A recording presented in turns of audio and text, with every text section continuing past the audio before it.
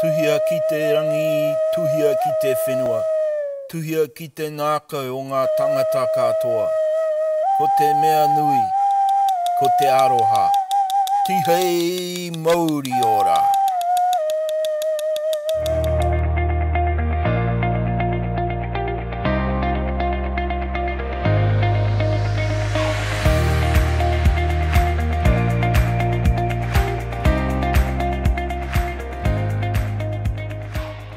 If you're on a journey and you've got no destination, it's hard to get there.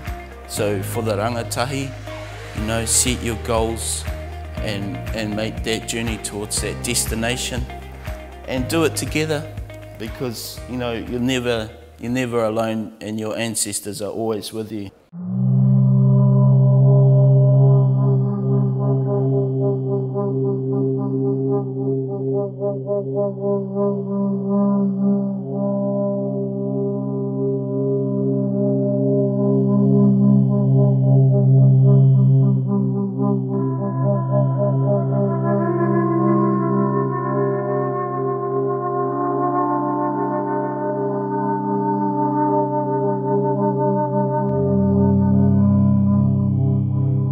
So I've learned to use all your resources.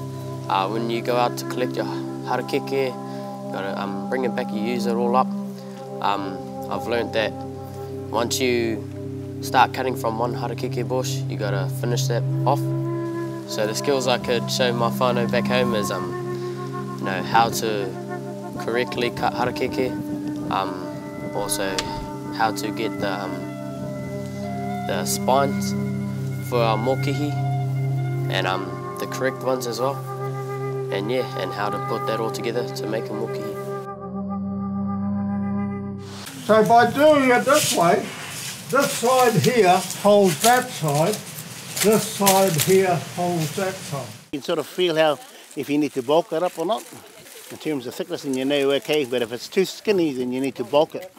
We can always trim it up though afterwards.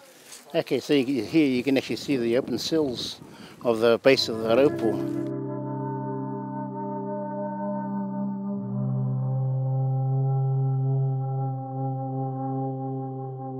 Kia ora tātou, ko Johnny Sargent tōku ingoa, ko Ngaitahu Whānui, ko Ngāti Pākehā Hau. We're here as part of the Kai Ngaitahu Whānui ki Tāmaki Makaurau 2018 Tai Ao Mokihi Wānanga, funded by Te Runanga o Ngaitahu, ngā mihi kia rātou.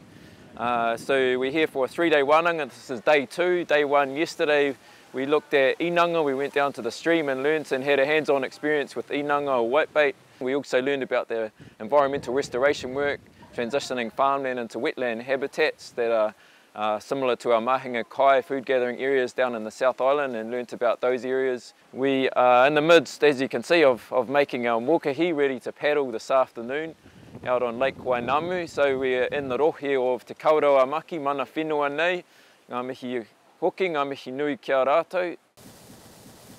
Yeah, I've learned a lot about our environment and how to look after it properly. This camp has given me a greater appreciation of, you know, nature and all our surrounding. I'd like to see how it works, you know, if it actually floats, you know, 90 kgs.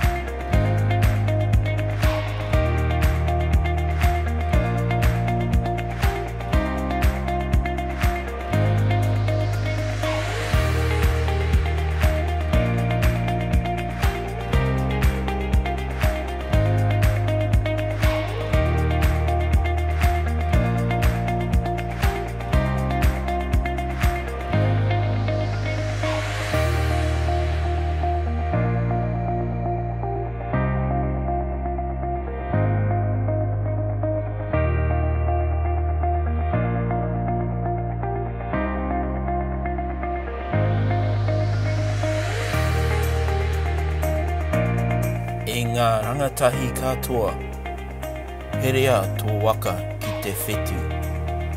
Mana atua, mana whenua, mana tangata. Tēnā koutou, tēnā koutou, tēnā koutou katoa.